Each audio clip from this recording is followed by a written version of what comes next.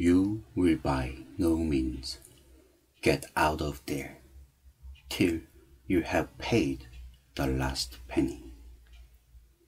Matthew chapter 5, verse 26. There is no heaven that has a little corner of hell in it. God is determined to make you pure, holy, and right, and He would not allow you to escape from the scrutiny of the Holy Spirit for even one moment. He urged you to come to judgment immediately when He convicted you, but you did not obey. Then the inevitable process began to work, bringing its inevitable penalty. Now you have been thrown into prison. You will by no means get out of there till you have paid the last penny.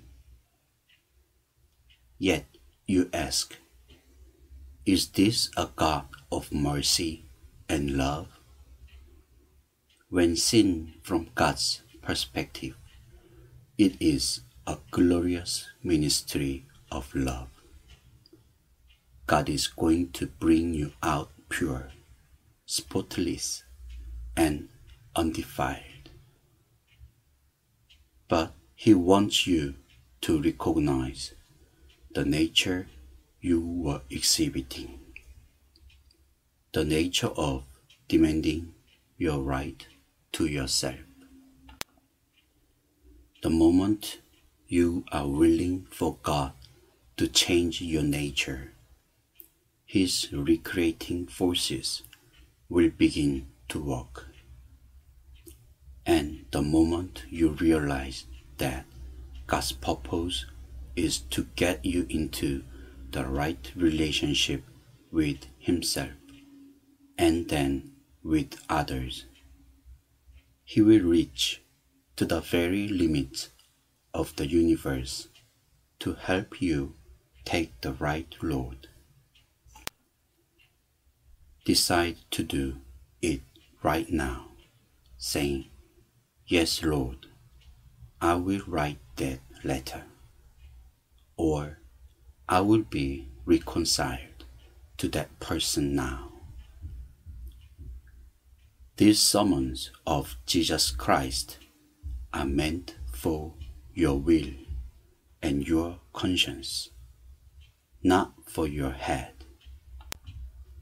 If you dispute these verses from the Sermon on the Mount with your head, you will dull the appeal to your heart.